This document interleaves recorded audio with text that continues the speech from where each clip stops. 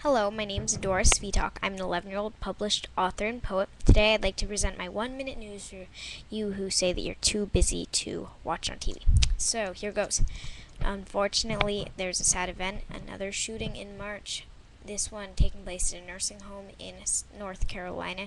There are 8 people dead, and the elderly patients who have passed away range in age from 78 to 98.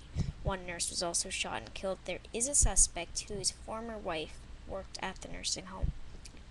Rick Wagner, CEO of GM, stepped down at urging from the Obama administration. And finally, world leaders from the top economies of the world will be meeting at the G20 summit in London. Hope that's 1 minute or less. Thanks for watching.